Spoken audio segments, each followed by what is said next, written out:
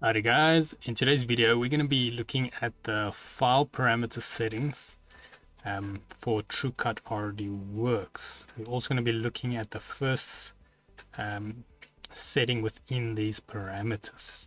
But before that, let's have a quick intro first.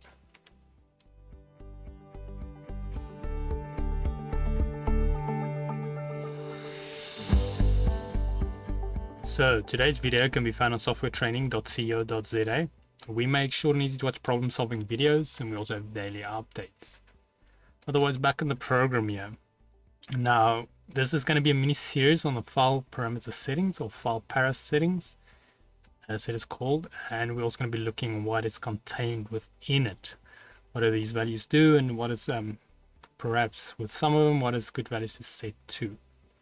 Now, first of all, to locate this, the file para settings or parameter settings, we want to go to our main menu on top, and we go to config, and then you'll see here under the second one there is file para settings.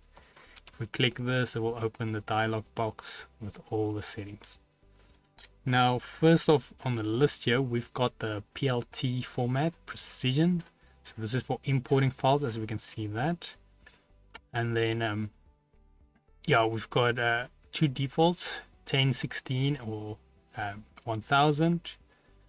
And then what this will do is, if you want to make sure your PLT files is very accurate within the program, then what you want to do is there where you've exported them from, so the program you've made them in, so your plotter file, you want to make sure what is its setting and then set it accordingly.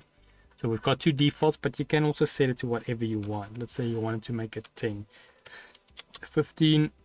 Okay, don't press enter like me. It's just click out the box and then it will save those settings for you. You can just click OK when you're done.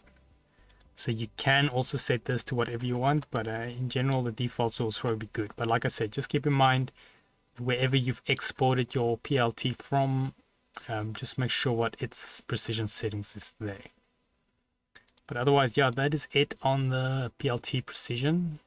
If we had to head to the website softwaretraining.co.za, you guys will notice we've got a variety of different softwares we do cover, and also you can isolate your search on the top right.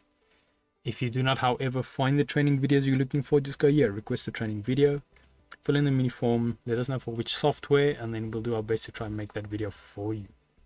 But otherwise, thanks guys for watching, and cheers.